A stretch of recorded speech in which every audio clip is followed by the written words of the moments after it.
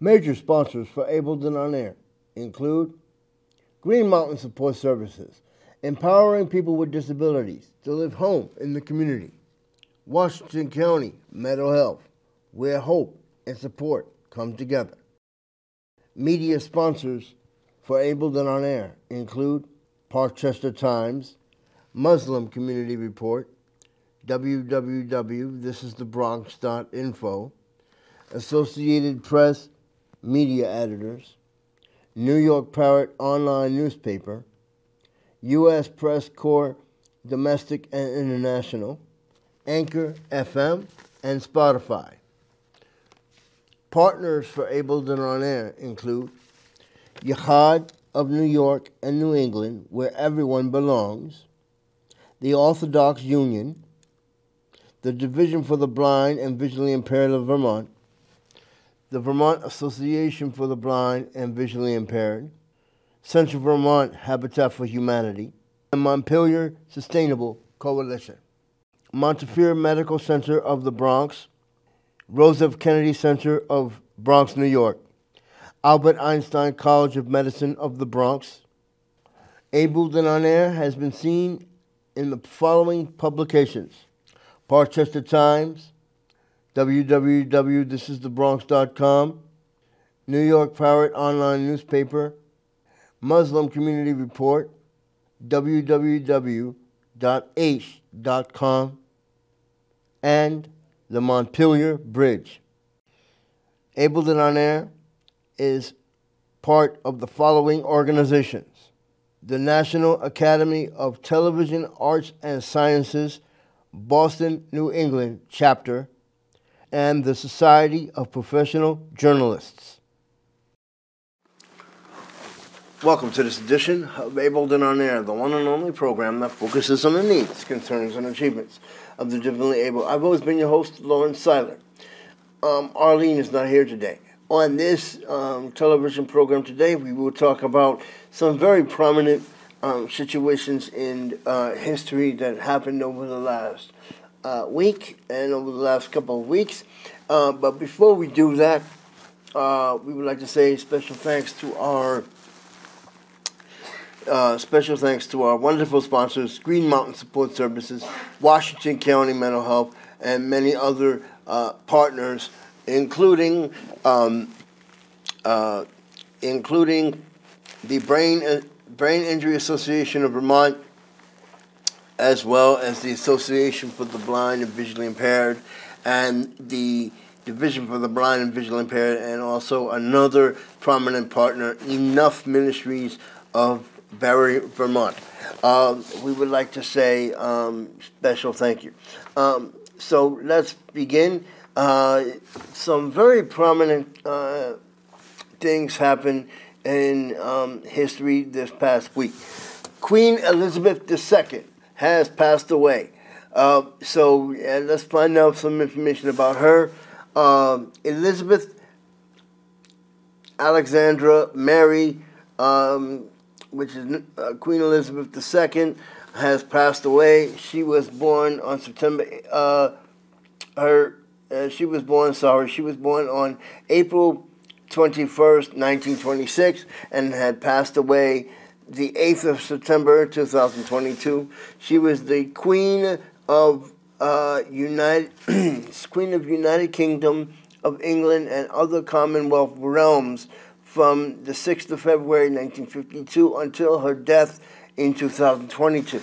She was the Queen regent of 32 sovereign states during her life, as monarch of 15 of them at the time of her death.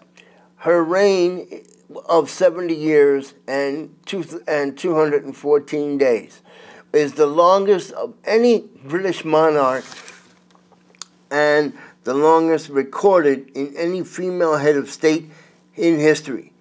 Elizabeth was born in Mayfair, England, and the first child of the Duke of Duchess of York, later King George VI, and Queen Elizabeth. Her father acceded the throne in 1936, and the abdication of her brother King Edward VIII.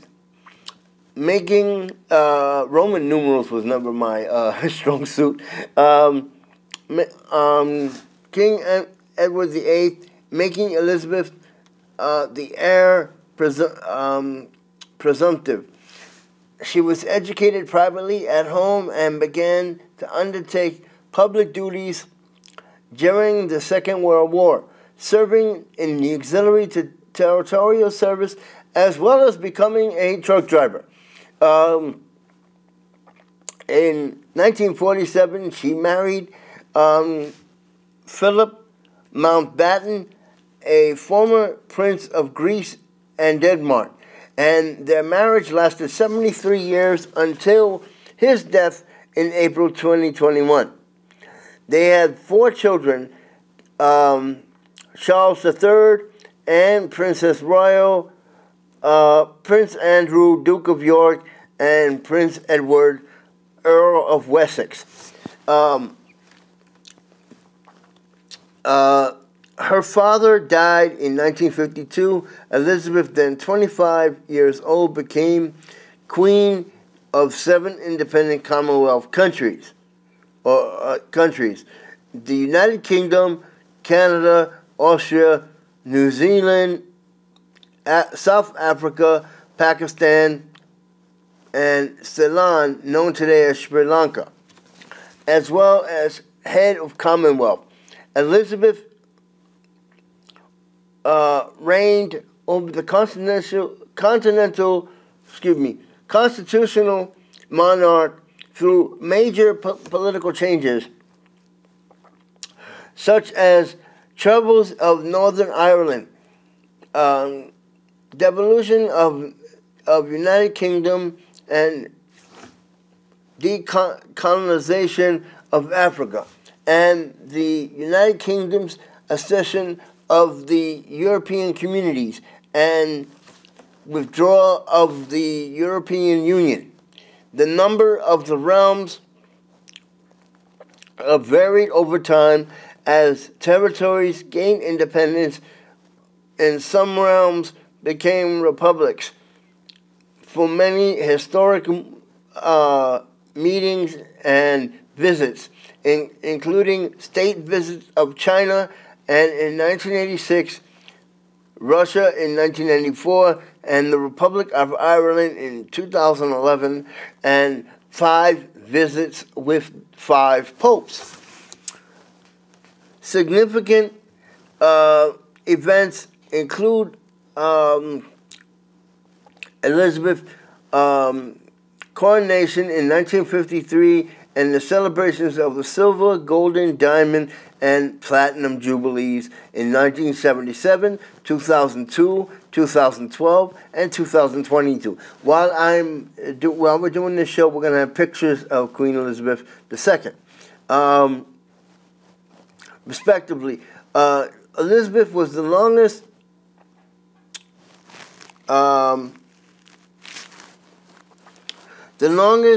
living. She was the longest living reigning British monarch and the second longest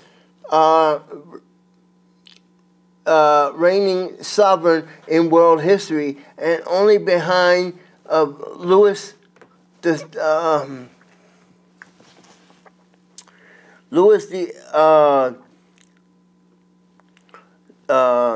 Seventh of France. She faced occasional Republican sentiment and the media criticism, and her family, particularly of the breakdowns of the children's marriage, and her Anna's harvest in 1992. That's a hard word to pronounce. And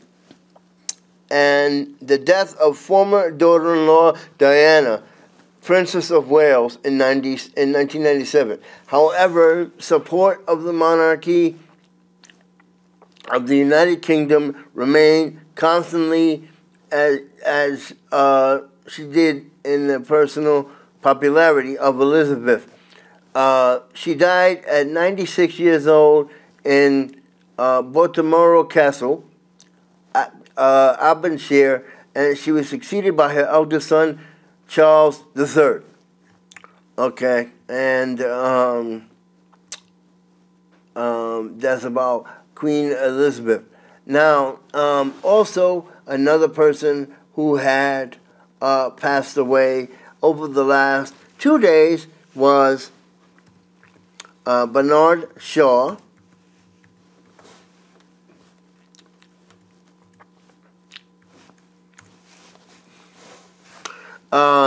Bernard Shaw was one of the first anchors of CNN.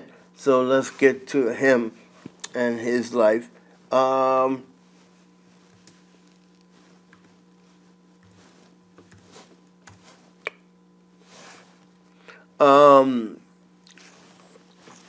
May 22nd, 1940, Bernard Shaw, last name spelled S-H-A-W. He was a journalist for many, many years. He was born May 22nd, 1940, and died September 7th, 2022. And he retired from CNN in 2001.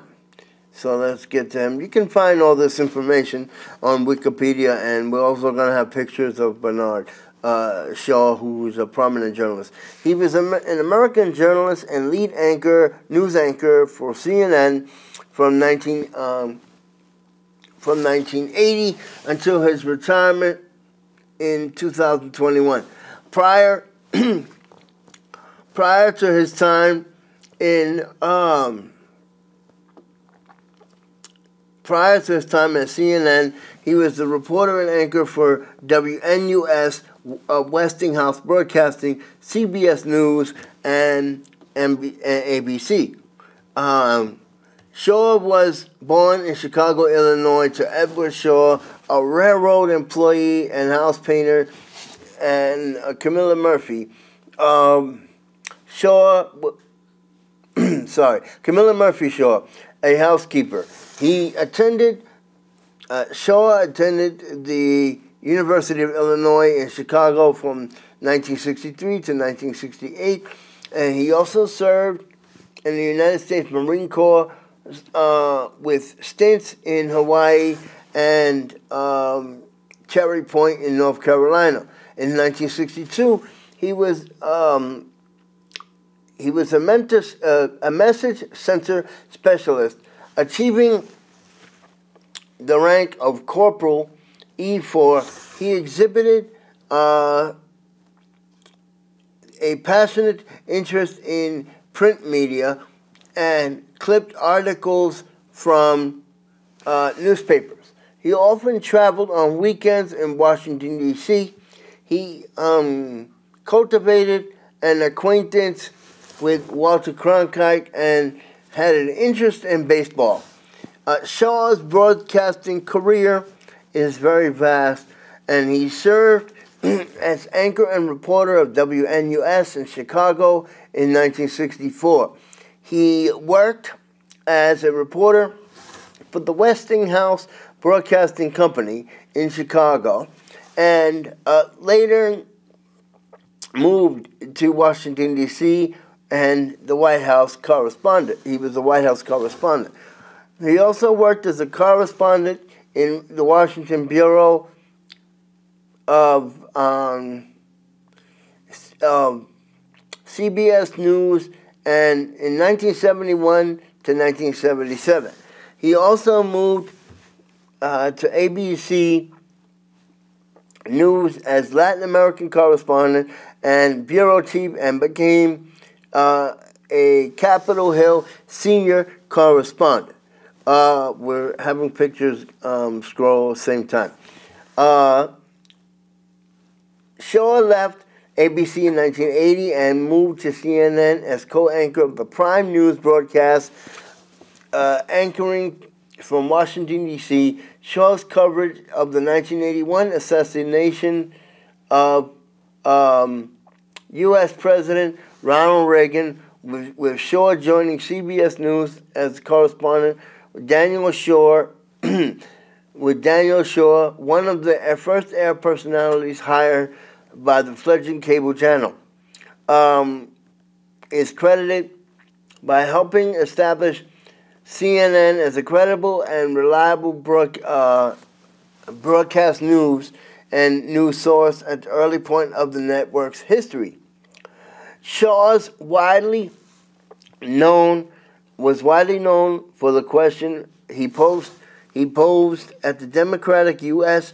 presidential candidate Michael Dukakis at his second presidential debate with George H.W. Bush during the 1988 election, when Shaw was moderating. Knowing that Dukakis opposed the death penalty, he asked Shaw if he would support irrevocable death. He would logically not address it sufficiently on the personal level. Kitty Dukakis was among the public figures that found the question inflammatory and unwarranted at a presidential debate. Shaw is also remembered for reporting at the 1991 Gulf War, reporting with CNN correspondents John Holliman and Peter Arnett and at the Ali Rashid Hotel in Baghdad. He also found shelter under a desk as he reported cruise missiles flying past the window. He also made frequent trips back and forth from the hotel bomb shelter while describing a situation in Baghdad. He famously stated clearly, "I've never been there, but this feels like we were in the center of hell." That's according to Shaw. Shaw co-anchored CNN's Inside Politics and 1992 until he retired in 2001. He then occasionally appeared on CNN in May 2005 when a plane flew into a restricted area in Washington, D.C. He co-anchored Judy Woodruff's last broadcast on CNN in 2005. Shaw reflected his 41 years in journalism and what he missed in his personal life was not worth the success. Shaw appeared on the June 1st, 2020 episode of the CNN's Erin Burnett's Out Front to recognize the 40th anniversary of the start of the network. Shaw was a great journalist, and we send condolences to the family. Now, another couple of things I want to mention that's going to be happening on Ableton On Air that I need to promote.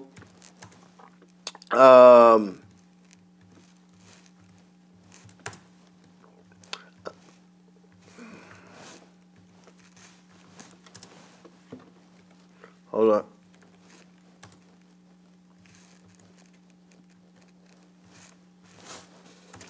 Okay, so I need to promote the Brain Injury Association of Vermont. Brain Injury Association of Vermont. We are going to be promoting over the next couple of weeks. The Brain Injury Association creates a better future for Vermonters affected by brain injury through education and advocacy. So I'm going to be talking about quickly, before we end the show today, the Brain Injury Association of Vermont's website, which is www.bih.org. BIAVT.org. Their conference, which is in, if you want to find out more about their conferences, let me get to that here. Their conference, which happens to be October 12th, 2022 in Killington, Vermont, which I will be speaking as a self-advocate. For more information on that conference and how to register for that conference, you can go to www.biavt.org. For more information also about the Brain Injury Association, you can contact them. They, matter of fact, they are located at the following address. They are located at 1 Derby Lane, Suite 2, Waterbury, Vermont, 05676. They are, their number is 802-244-6850. And if you want to find out more information on their organization, they provide the following trainings, their events. Matter of fact, let me click on their events here. They have many different types of events. You can go to their event page. They have many types of advocacy also. Brain injury, and there's also a situation here on how to become an advocate, and Awareness Month, and so on and so forth. So for more information on their information, you can go to www.biavt/advocacy, and you can sign up for their conference on October 12th, 2022, which is in Killington, Vermont. You can sign up, and there is a small cost for the conference, so you can find out information about that and sign up for their conference. So www.biavt.org. Also, just to also let you know about what's been happening in Vermont over the last couple of weeks. There is an organization which we've had on the show before called All Brains Belong. And just to go over that real quick, they have a television show on Orca Media, which is at www.orcamedia.net. You can click on All Brains Belong and see their show. They have many different things. There is an access bar on their website, www.allbrainsbelong.org, and you can find out about their community events, their education, and how to get involved. And there's also a contact page. You can click on their contact page and see what's all about. If you have a comment that you want to make on their contact page, they will get back to you. They have a lot of community events. Their community events and social connection opportunities for All Brains Belong. They have inclusive design and connections. There are multiple ways to participate. The goal is low demand and how to connect in many ways in your own way. All Brains Belong brings people based on their shared interest, and they connect with people who love what you love. Before our nervous systems can be available for connection, we need to feel safe. All Brains Belong welcome all nervous systems to their organization, according to the website. Whatever needs doing in order to regulate. Move, flap, dance, or do your thing. As they say, everybody belongs.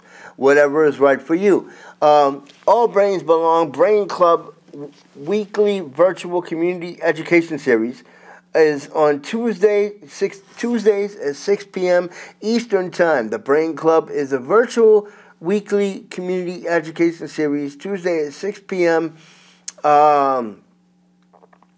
You can read more about that by going to www.allbrainsbelong.com/community. And then they also have a situation where you can call the Shifting the Autism Narrative, a healthcare provider's guide to the impact of stigma health. Shifting the autism narrative, which is a healthcare provider's guide of stigma and health, a webinar presented by Dr. Melissa Hauser, MD, founder and executive director of All Brains Belong, Vermont. She's an autistic family physician caring for autistic patients and families across the lifespan. You can click to read more. The webinar that is provided by All Brains Belong is presented by Dr. Melissa Hauser, founder and executive director of All Brains Belong. She is a family physician. You can click on their website to access the recording of the webinar. So for more information on that information, you can go to www.allbrainsbelong.org /autistic health. Another /. So today's show was about community events and what's going on the national front about Queen Elizabeth II and Bernard Shaw, journalist who passed away from, he started CNN and other community events. For any community event that Ableton On Air does, you can go to www.orcamedia.net and find out all about Ableton On Air and all the community happenings that we have going on. And if you want to find out more about advocacy and the Brain Injury Association of Vermont, you can also go to www.biavt.org, and also All Brains Belong at www.allbrainsbelong.org, and click on anything that parents, caregivers, or anything that we talk about on Ableton On Air. Again, for more information on what's happening on Ableton On Air, you can go to www.orcamedia.net. I'm Lawrence Seiler. Arlene is not here today. Thank you to our sponsors, Green Mountain Support Services, Washington County Mental Health, and many others, including the partners of All Brains Belong, partners, the Association for the Help of the Blind and Visually Impaired, the Division for the Blind and Visually Impaired. Also partnering with us is on a long-term basis is the Brain Injury Association of Vermont and many, many, many others. Thank you. I'm Lawrence Seiler. Arlene is not here today. See you next time on the next edition of Ableton On Air.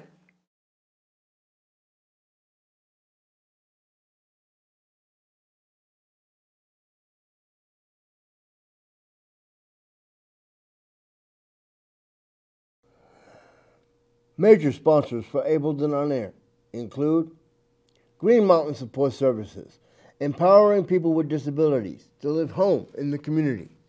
Washington County Mental Health, where hope and support come together. Media sponsors for Ableton On Air include Parkchester Times, Muslim Community Report, www.thisisthebronx.info, Associated Press media editors, New York Parrot online newspaper, U.S. Press Corps domestic and international, Anchor FM, and Spotify. Partners for Ableton On Air include Yachad of New York and New England, where everyone belongs, the Orthodox Union, the Division for the Blind and Visually Impaired of Vermont, the Vermont Association for the Blind and Visually Impaired, Central Vermont Habitat for Humanity, and Montpelier Sustainable Coalition. Montefiore Medical Center of the Bronx, Rosa F. Kennedy Center of Bronx, New York, Albert Einstein College of Medicine of the Bronx. Ableton On Air has been seen in the following publications: Parchester Times, www.thisisthebronx.com, New York Parrot online newspaper, Muslim Community Report, www.h.com, and the Montpelier Bridge. Ableton On Air is part of the following organizations: the National Academy of Television Arts and Sciences, Boston, New England chapter, and the Society of Professional Journalists.